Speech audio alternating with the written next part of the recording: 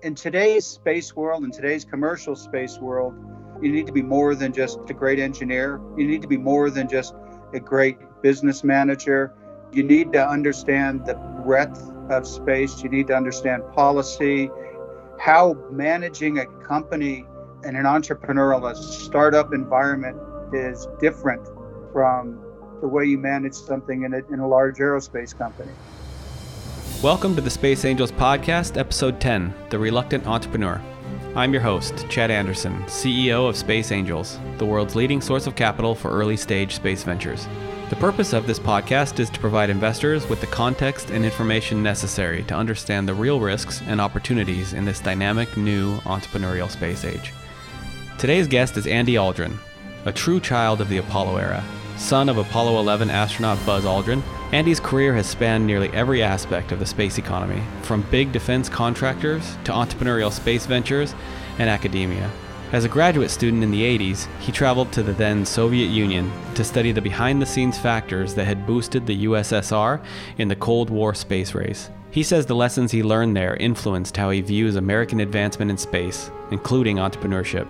After completing his PhD in political science and government at UCLA, he began his career with incumbents Boeing and ULA before moving into more entrepreneurial ventures, and eventually becoming an associate professor at the Florida Institute of Technology.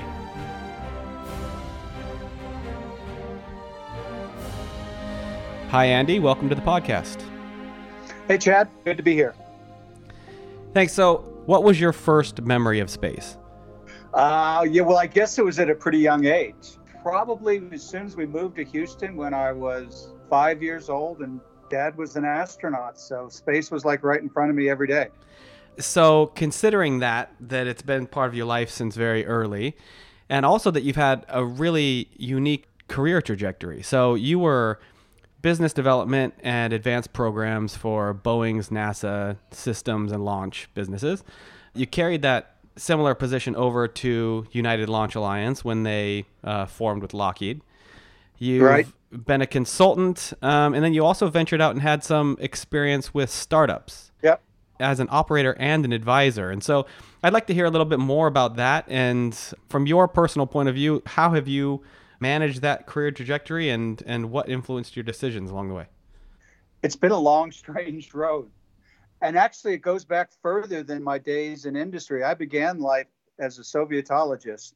You know, many of your listeners out there may not even think such a thing ever existed, but I started out studying the Soviet Union, and I wrote my dissertation on how the Soviet Union beat the United States in space.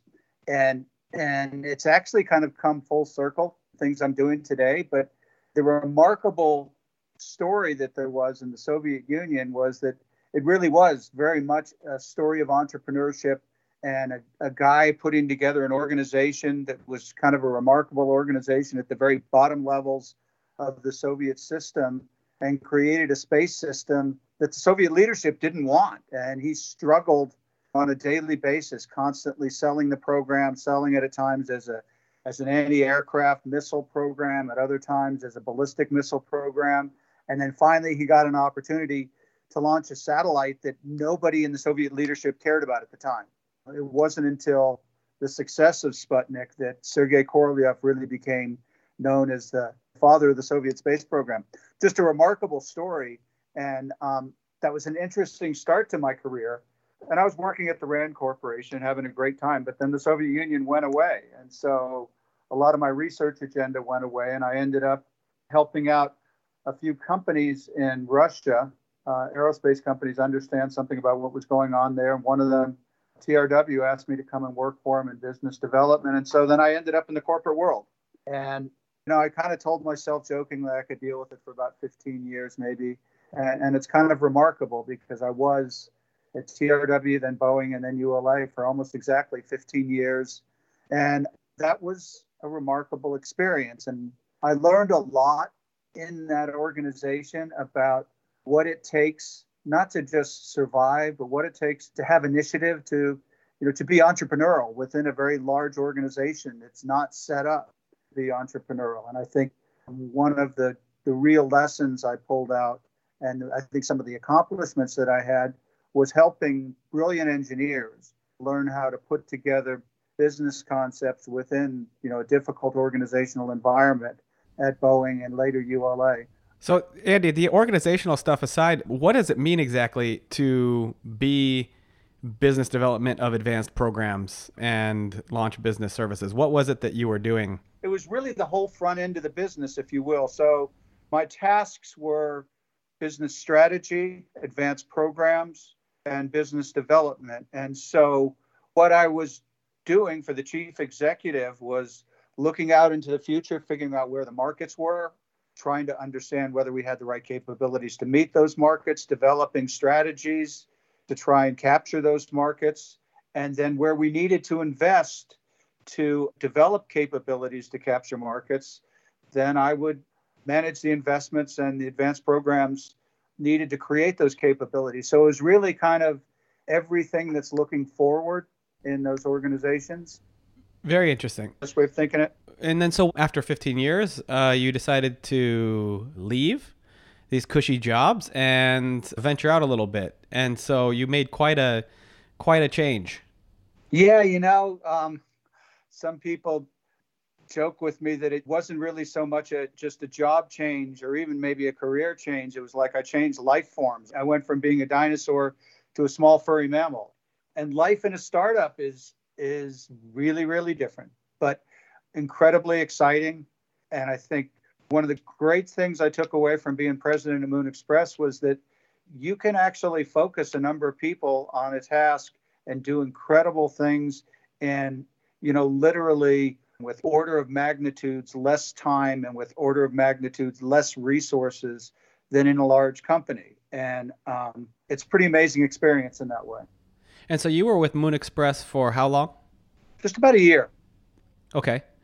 And 1 year at Moon Express and a startup versus 15 years at a large player looking at future advanced concepts. What were the big differences? It's kind of interesting. 1 year at Moon X equals 15 years at a big company. It's kind of like dog years. Yeah.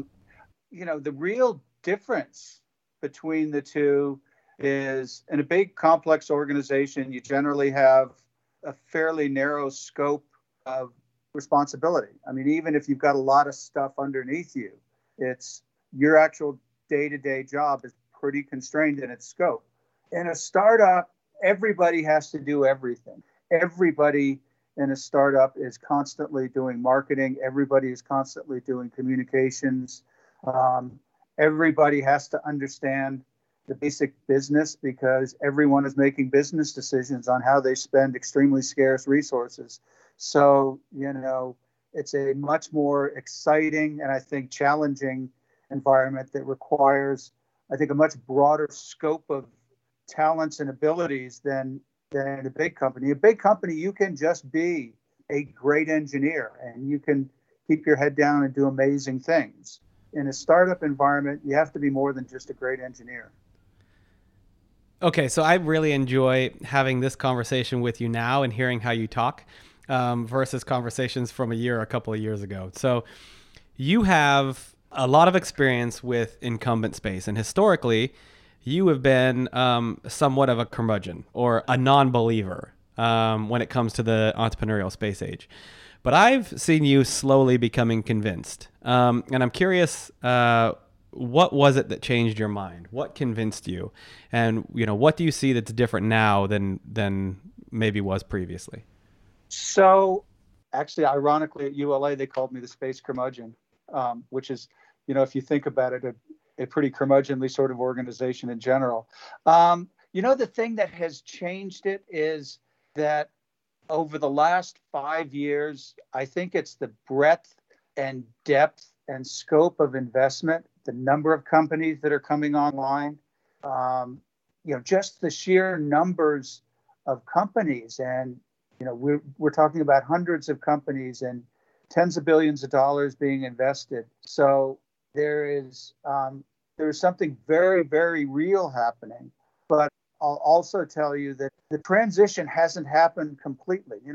I gave a talk the other day talking about paradigm shifts as sort of scientific revolutions. And, there's kind of a formal framework. And in looking at that, we're not through a paradigm shift yet. I think there's an awful lot that needs to happen. But where it is happening, I think fairly clearly, is on the small side, where you've got small satellites, small launch vehicles.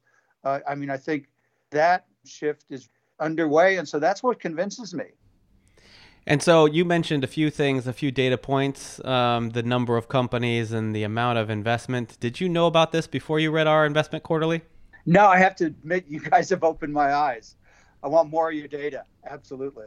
Love it. No, I think the community is doing a better job of getting that story out. You guys are doing a phenomenal job getting the story out. But it really needs to get out there. What's happening here is real. As I've said before, we've got a ways to go. I think we need to see a lot more healthy exits. I think I would like to see more stability in terms of entry and exits in the industry. I think that, as you've got very high levels of entry and exit, that tends to create kind of an unstable industry, which is not a great investment environment. And, Chad, this is a conversation we've had a few times. I still think there are inflated valuations out there. And certainly. That could be problematic. So I would like to see a little bit closer connection between, I think, reasonable projections of discounted cash flows and valuations. But none of these things are really that unusual in the early phase of an industry development. So it's all exciting, and it's real. Yeah. And we like to say is, it's not an industry with a handful of companies anymore, right? So we're counting 400 plus that have raised external financing, and it's that robustness that you mentioned earlier that's really what gives the sector its strength. So totally agree. There's certainly some inflated valuations and some business models that we still need to see closed, and there's going to be some failures and some successes, but it's good to see that robustness because that demonstrates that it's going to carry on. Right. I read something that you said somewhere that you believe very strongly that Florida will be one of the key places for space entrepreneurship, and that you have to go through Florida to get to space. Right. And you're not saying that just because you've got a soft spot for Florida and spent a lot of time there, right? Yeah. Well, I suppose I do have a little bit of a vested interest, but, one of the things that we're seeing is kind of a migration away from everything happening in Silicon Valley to other centers. And so Florida is one of the obvious centers. And you're going to launch into space at some point, you're probably going to go through Florida. I realize there's a proliferation of new launch sites out there, but most of the launches that are going to be happening are still going to be coming out of Florida. And we're starting to see some real industrial development. There's a road right outside of the Kennedy Space Center. It's called Space Commerce Boulevard. And in many ways, it's a metaphor for the business. And I'll tell you that for 20 years, Space Commerce Boulevard was empty. Maybe about 10 years ago, NASA built a facility there. Ultimately, NASA moved out of it. It was a facility for space station processing. It particularly was going to be doing commercial stuff on the space station, and that didn't really pan out. But now you drive down that, and you've got OneWeb, Blue Origin. The old space station facility is now almost completely full. Mm-hmm. Space Commerce Boulevard is starting to fill up, and I think you'll see some other companies coming in there in the very near future. It's not going to be everything is in Florida, but a lot of things are in Florida. I think a good educational system. I think you've got relatively supportive state level government. You've got a very, very well-educated and I think robust aerospace workforce there. So there's a lot of good things about Florida. And yesterday, a lunar lander launched from Florida for the first time since Apollo 17. And this is exciting for a lot of reasons. Another reason is that it was the first privately funded moon lander. It was launched on a private SpaceX rocket, and the launch was brokered by another private company, Spaceflight Industries. So how significant do you think that was for Florida and for the broader space economy? Well, I want to start with just honestly a personal significance to it. Morris Kahn, who financed a fair amount of that venture, is a personal friend and I think a committed space advocate. And so I got to give Morris a shout out because this was very important for him. I think the way you described it, though, Chad, is actually kind of perfect. That it is an example of, a early private stack. Every payload that was on that was privately financed. So we're going to see a lot more of that in the future, and that's going to be really exciting to see. Cool. Okay, so Andy, you are a learned man. You have all kinds of degrees, PhD in political science from UCLA. You have an MBA. You have an MA in science technology and public policy from George Washington, an MA in international relations from UC Santa Barbara. And now you find yourself back in academia as adjunct faculty at ISU, I think previously? Yeah. Okay. And then as an associate professor at the Florida Institute of Technology. Right. And you are the driving force behind a new space entrepreneurship program that will come to the Space Coast in the summer of 2019, the Center for Space Entrepreneurship. And the big question is, what's the purpose of this center and why is this the right time for this type of program? Yeah, so the purpose kind of gets back to something I said a little bit earlier, that in today's space world, in today's commercial space world, you need to be more than just a great engineer. You need to be more than just a great business manager. You need to understand the breadth of space. You need to understand policy.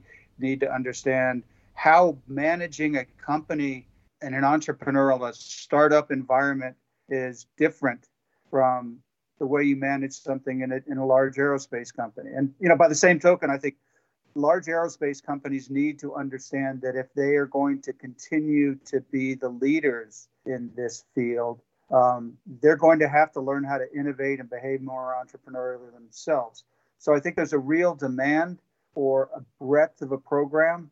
And what we put together is something that it's a program that's designed to serve as a portion of a master's degree. So what we have is a certificate program of 4 courses in space policy, commercial programs, technology and systems, and then, putting teams together to actually develop business ideas in an entrepreneurship course. And the idea is students will come in while they're working on their aerospace engineering degrees, aerospace management degrees, business degrees.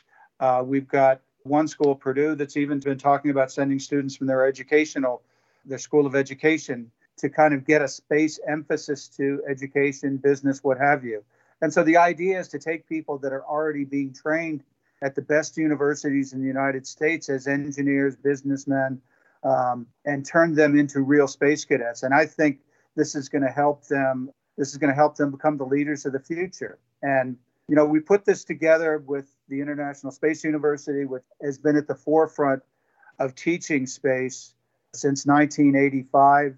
We pulled a faculty together from around the world, really. We've got faculty coming from several different universities, the Aerospace Corporation, International Space University. We've got what I think is the lead space entrepreneurship professor coming in to teach with Greg Autry. We've got Ken Davidian coming in from the FAA. Henry Hertzfeld, who runs the Space Policy Institute in Washington, is going to be teaching with me as well. We've got, the magic of Florida, because, one of the great things about Florida, they said, is we have lots of launches. And what happens when you have a launch? Everybody has to show up. But, the truth is, a lot of the senior executives come in and they do the launch readiness review, and then they sit around for a day. We're going to take advantage of those people being around for the launches and interact with them and do some workshops with our students and faculty. And, as you mentioned, we start teaching this summer, basically 4 full college courses in 6 weeks. So students are going to be really busy. Andy, it sounds like amazing access to the caliber of executive and business leaders that come through there. the faculty that are running this, but also the people who are going to come in and guest lecture and be part of this. Really, really privileged to be able to have access to that. And you're also talking about building in launches to the program and access to launches for students to view from a VIP viewing area, which is really cool. And I always like to say that when I envision this, I'm thinking of that sci-fi movie, Gattaca, with Ethan Hawke and Uma Thurman and Jude Law, where they have an academy where they teach space travel essentials. And I just imagine you're going in and you're studying space and entrepreneurship, and you're hearing from all these business leaders, and launches are going off in the background out the window. Yeah. And it just seems like a really incredible experience. And then also you've got it in a pretty special room, right? A pretty special facility. I didn't mention that. So we're teaching the whole program at the visitor complex at the Kennedy Space Center. So at times we're going to be having lectures literally in a Mars base that they've done at the visitor complex. Students can go out in between classes and hang out under the shuttle Atlantis and some of the amazing facilities that they've got there. And I also got to say, one of the things that makes this different from, I think, almost any academic program I'm aware of is at the tail end of this whole thing. Chad, you're going to be there with your Space Angels looking at the ideas that these students are developing, the business concepts they're developing. And I think you're going to find some interesting investment opportunities for you, and the students are going to find some interesting job opportunities. Yeah, and that's one of the main reasons why we're so excited to be involved. And it's a bit bigger than this, too. So you mentioned Purdue, but you're also working with a number of other organizations and schools that have caught wind of what you're doing and wanted to be involved as well, right? Yeah. When we originally proposed, we had 5 other universities, and we're working with them to ensure that the students get credit back at their home universities for their master's degree. So we started out with Purdue, Ohio State, University of Florida, University of Central Florida, Embry-Riddle University. We've actually added a couple that we're talking to right now. We're building a team, is going to be ultimately global. So and we've got some great partners, of course, the Space Angels, Aerospace Corporation, and Delaware North, Space Florida. It's not just a great team of institutions, but it's a great team of people. Yeah, and that's an important point as well, that this is an accredited program, right? It is. So you would envision students come out of this, they sign up for this program and they do it over the summer, and they come out at the end with a degree from their university with a certificate in space studies? Right. They'll have a certificate in commercial and entrepreneurial space studies, and it's part of the Florida Tech curriculum. So, for example, we've already got an MBA program with an emphasis in commercial space, a master's in engineering management with an emphasis in commercial space at Florida Tech. And we hope that other universities will create similar emphasis in their programs as well. Okay. So how do we register? Let's say that I'm a student considering program at Florida Institute of Technology, and I see that they've got the certificate, and so I get excited. As a new student, how do I register? And then also, if I'm an existing student, how would I register having just become aware? First thing is isucse.fit.edu. Go to the website. It'll take you to a registration page, and you can file your application today. We'd like to get all the registrations handled by the end of April so we can start getting students their pre-reading materials. And I guess the other thing that's important is we're capping this at 50 students. We never want this to become a big engineering 101 kind of auditorium experience. Mm-hmm. It's intended to be very interactive. And, we want to create a cohort of students that are going to continue to work together. When I did my MBA program, it was actually something very similar to this. It was a consortium of London School of Economics, the Grande École of Commerce in Paris, and New York University. And we had a cohort of just 50 students sort of travel the globe together. And I'm probably closer with my students that I attended that program with than any of the other schools that I've been to. So I think there's really tremendous value in bringing a diverse team of students from around the world with different disciplines working together towards really common goals. So I think there's magic in it. Certainly. It sounds like an amazing program, something that I wish was around when I was back going to school. So certainly happy to be involved and excited to see this take off. So before we go, on the show, we like to say that there has never been a better time to get involved in space investing. Can you give us your personal perspective on that and which areas are the most exciting for you? Well, I think that there has never been a more important time to invest in space, probably never been more opportunity. What I worry about is there's a substantial amount of risk today. And so I think it's never been more important to be a smart investor. If only there was an organization that existed where people could go and get some information about investing in space. Well, I can help them with that too. They're all welcome to the Center for Space Entrepreneurship. And as you know, Chad, we're going to be doing some workshops that are really focused specifically on the idea of helping make people a little bit smarter about their investments in space. Right. And we're going to be announcing those very soon, and we're looking forward to that. Andy, it has been great talking with you. Thanks very much for your time today. It's been my pleasure, Chad. Thanks for having me on. Thanks for tuning into the Space Angels podcast. A link to register for the Center for Space Entrepreneurship program is available in the show notes for this episode. If you're interested in learning more about space startups, I invite you to visit our website, spaceangels.com, where you can learn all about Space Angels membership and how you can get involved in this exciting new sector.